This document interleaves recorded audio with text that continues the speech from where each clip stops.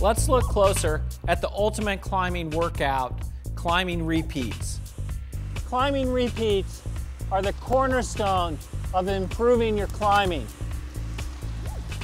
A climbing repeat is done on a steady grade climb, a climb that will take you 6 to 8 minutes to reach the top.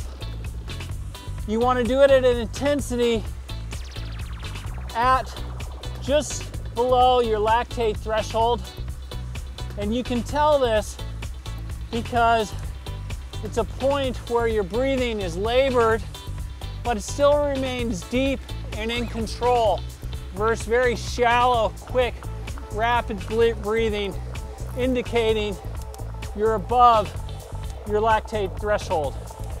I recommend doing these intervals, 2 or 3 of them.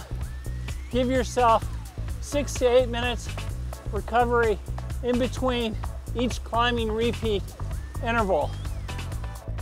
These workouts should be 6 to 8 minutes in length.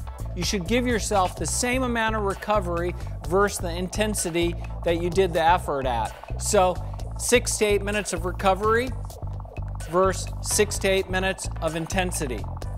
Repeat 2 to 3 times during this workout. And remember, have a great climb. It'll make you a better cyclist.